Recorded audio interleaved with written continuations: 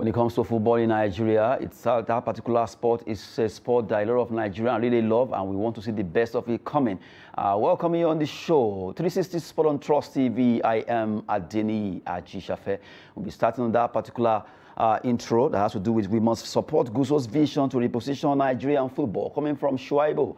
Shuaibu is the Deputy Governor of Edo State, and right now he's saying, well, do everything possible to make sure we support Ibrahim Gusau is the NFL president, and from the way they've seen his plan concerning Nigerian football development, we need to support him in every area that he needs that support. Well, to let you know that Shuaibu is also a part of the Players Union, and the news coming out is the fact that the Players Union will be meeting with the NFF to see how they can settle all the problems or discord they have for a while. That would be a nice one, because for a while now, Nigerian Players Union, the Nigerian Football Federation, they be at loggerheads, and now that will be settled.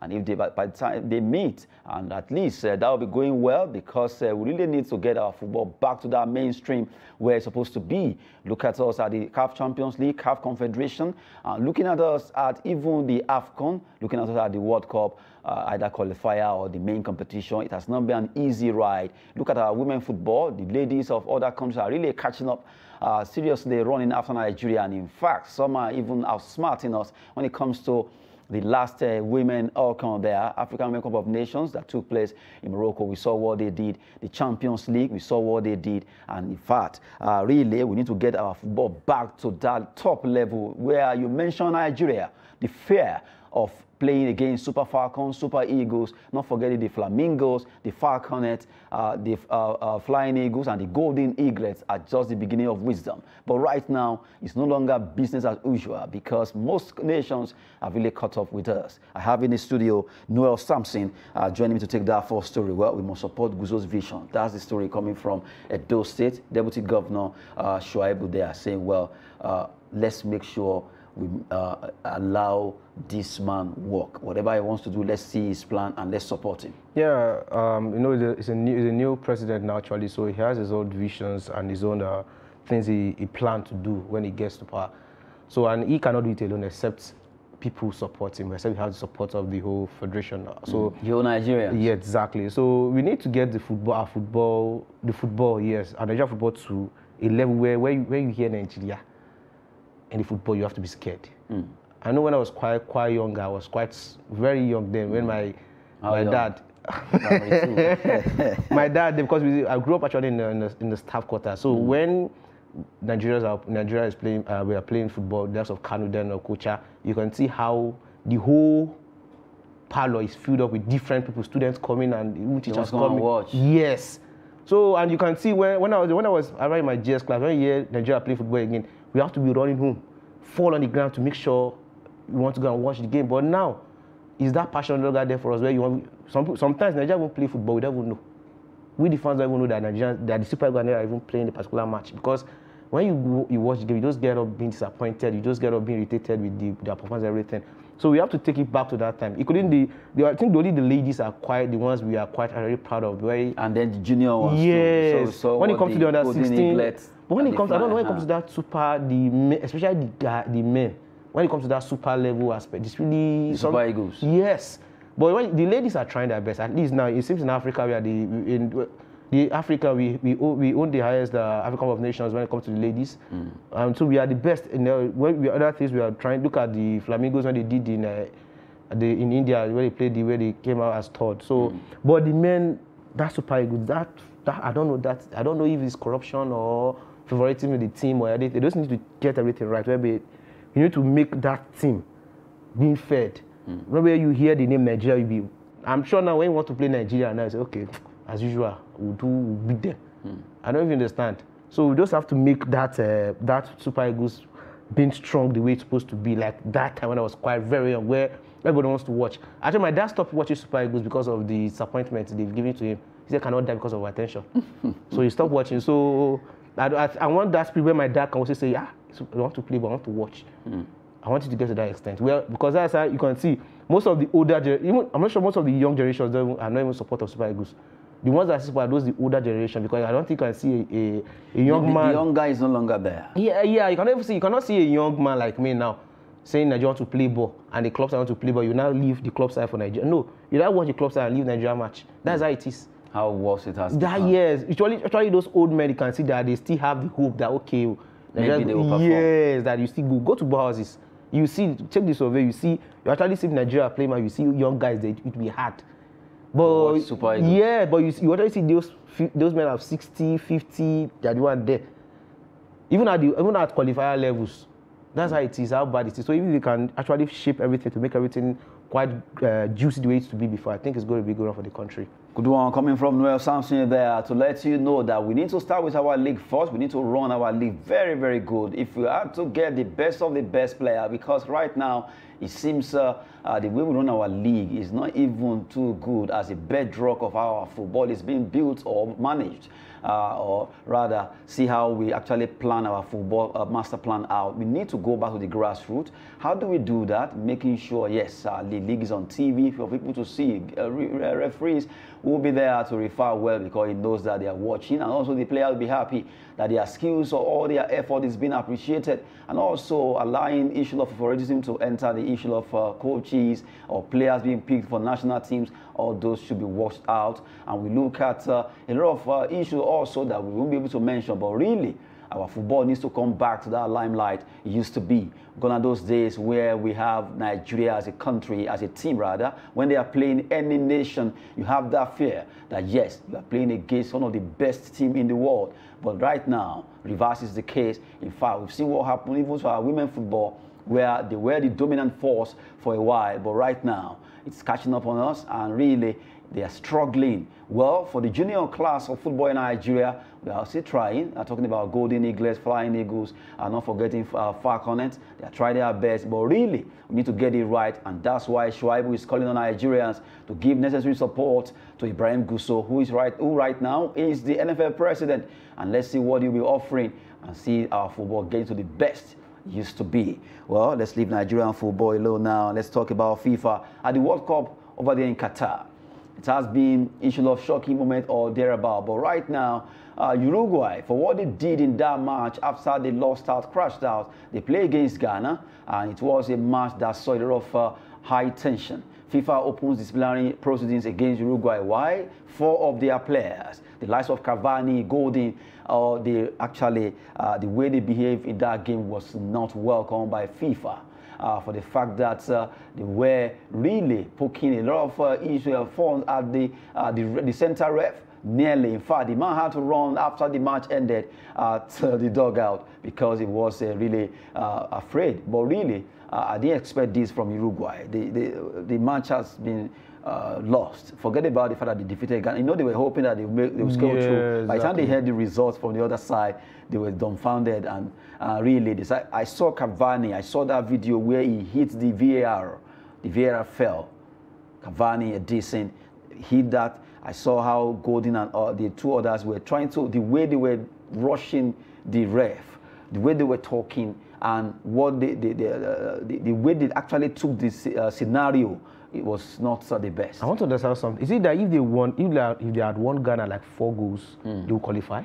Maybe they expect at least they actually scored 2 goals. Yeah, but thinking that they've qualified. So why didn't I agree? The major reason is not even about that. What got them angry was the fact that they're supposed to get a penalty. Okay. And it wasn't given. It was So that got them angry that maybe if you had scored this goal, they will have scaled through, and that never happened. So they got angry with the center ref, and really they nearly beat that man up. But if I'm not even understand because why these players are professional.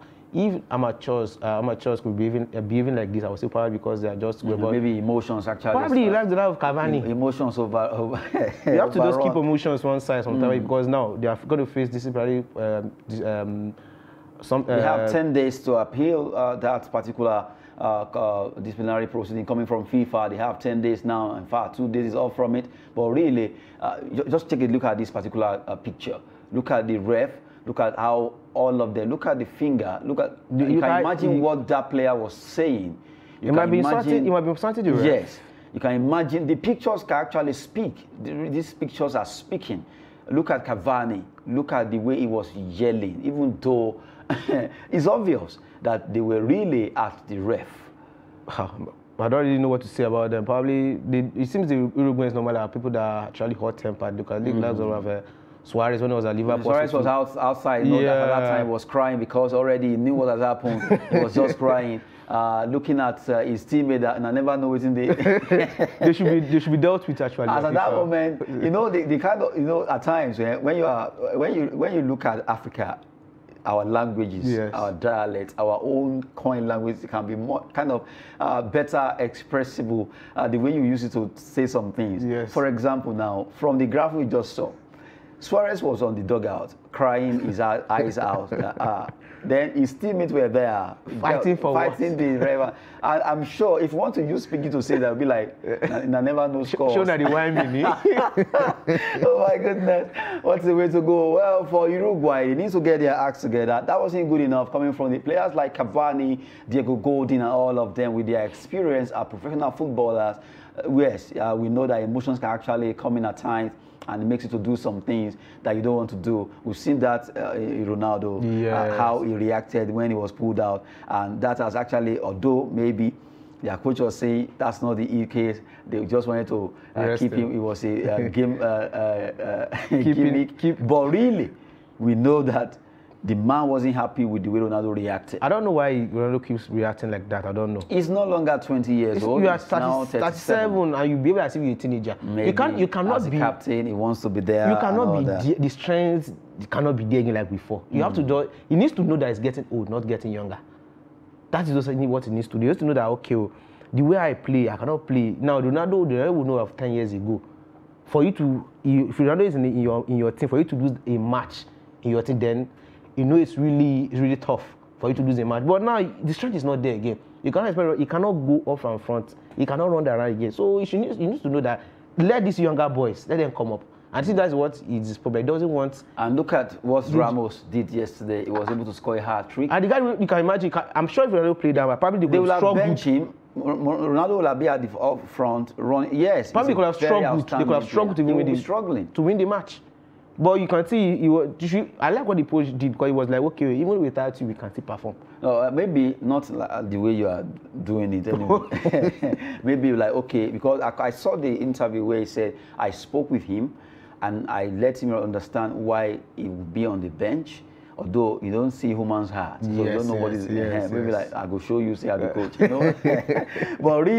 but really, emotions can actually at least craving at times, and it will make get the better side of you. Talking about Uruguay players for what they did after that match against Ghana, and also for Ronaldo. Well, he wants to do the best for his country, but right now that might not be the best. Well, let's leave you the FIFA World Cup and talk about women football. Yes, the Champions League for women is ongoing. Let's look at matches that will be played. Well, let's look at Women Champions League fixtures. We have talking about, well, maybe we just swap it. This is the FA Women's League fixtures now. Manchester United women against Everton women. This is in England. Sheffield United women will be playing against Aston Villa, and while Liverpool will be facing Manchester City. These are the matches for the women in their own league in England. Before we go to Champions League, Manchester United will be facing Everton. If you have to convert into men, you know what to say. But these are women. But really, fantastic footballers.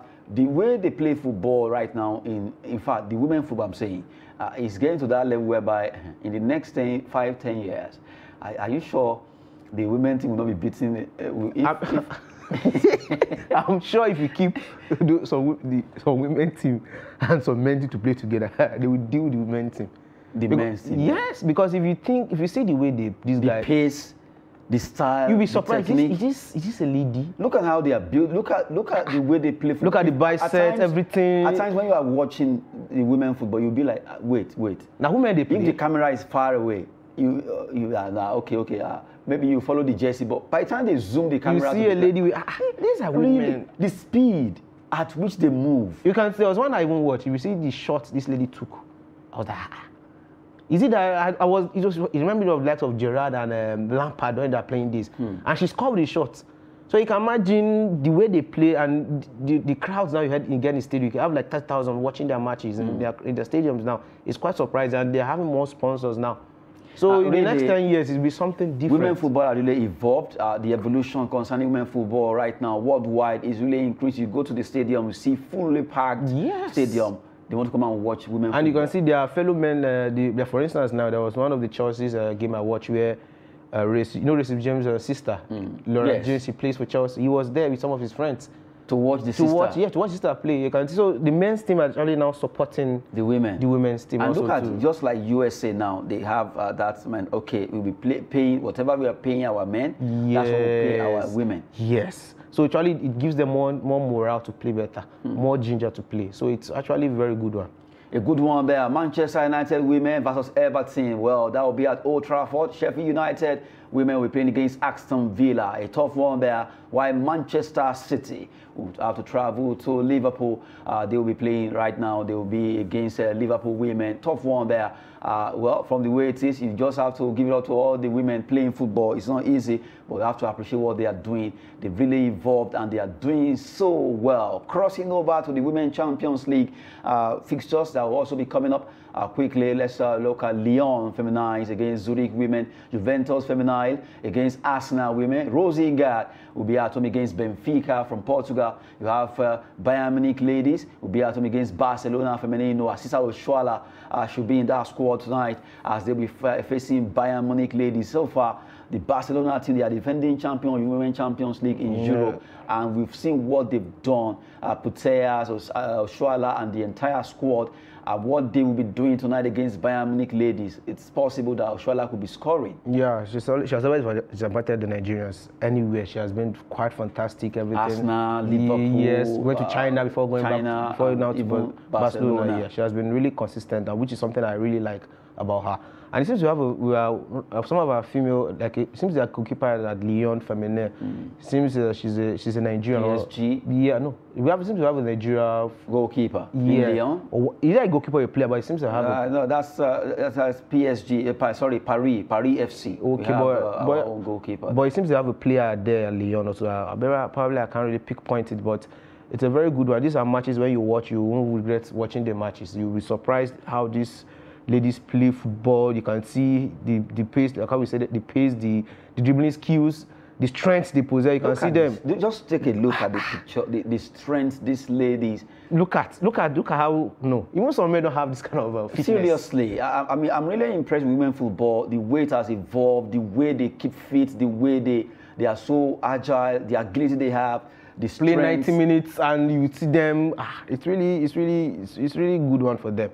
You can see how strong they are. Women football has come to stay and it's really getting better every day. When it comes to Champions League, Edda Egbert has really done well for herself. And you look at Olympic Lyon for the men, well, the women are really doing well. Talking about Champions League, when you have Zurich women, they'll be facing the Swiss team there.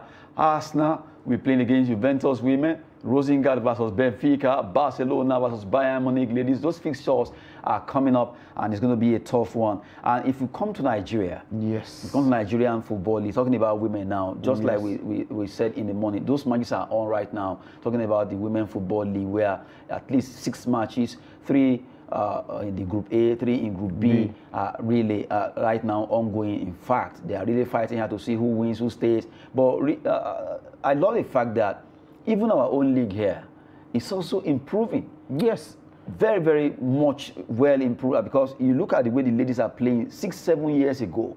The way they are playing now in our own league is quite different. I'm not sure if you have watched. I've opportunity to watch one of those women play football before in the Nigeria league, and from the first half to the last, and for the first minute to the last minute, it wasn't boring at all. It was quite, as in you can see how these girls were playing everything. In fact, it seems that in the whole world presently now, the female football is now taking a new dimension, a new level. It has changed drastically. And it's similar to the Nigeria female team again, and the league we're playing also too. If you have the time to watch their league, you'll be surprised that are these Nigerian women also playing the leagues? And you can see the very young ladies, not as when you used to have maybe probably old ladies. These are very young girls in their early 20s. Some are even teenagers playing. 17, 18. Yes. I saw Nigeria test players. These are very young girls that when you even see, you know, at times when you see the face of people, be like, oh, this is old. But really, they are very young. Very young ladies. You see that, you know that these are very young. The Flamingos that went to India, yes. we saw them. We saw the Falconets to Costa Rica, how they played, and for majority of them from Nigerian league. Yes. It's only maybe Super Falcons that you have most of them playing outside. Abroad, yeah. Majority of the Falconet Flamingos were picked from Nigerian Women Football League. So it get me to even surprised that, okay, it means now parents are not letting their female folks play football. Yeah, those days when like, bro, what are you doing there? It's not for women. Even those days, I think now, when I was quite young, if I want to go and play football, my dad had to deal with me that, why are you going to play football? That's for a man. Yeah, that's a lonely girl. Now, even now, you can see where parents now buy boots for their sons. We are going to play ball. Good one. And it's not happening to ladies also now too. Good one, really. A lot of people have seen that there's money in sports. Sport is really business, as we always say, our slogan. Before we go, let's take these two transfer stories. Fenerbahce are monitoring Slavia Prague striker Peter Olayinka, a striker with Slavia Prague over there in Czech Republic. And right now, Fenerbahce of Turkey wants to get Olayinka for themselves. That would be a good one. If he can move to Fenerbahce, at least he will be playing Champions League and will enjoy. Although he's been playing for Slavia Prague, and that will be adding more sparks to his performance. Real Madrid are closing in on Hendrik entering negotiation with Palmeiras on a 72 million euros deal. They want to get the Brazilian. In fact, they flew the parents of this young lad to Spain for them to see that they are really serious. And now Palmeiras and Real Madrid are closing in to see how they can get the younger Hendrik to join the Los Merengues for 72 million euro. What a deal. And that fantastic player will be another added advantage to the Galacticos. Well, that will be it on 360 Sports. Thank you very much, Neil Samson. The pleasure is mine, Mr. Adeniyi. I am Adeniyi Ajishafe. Thanks for watching.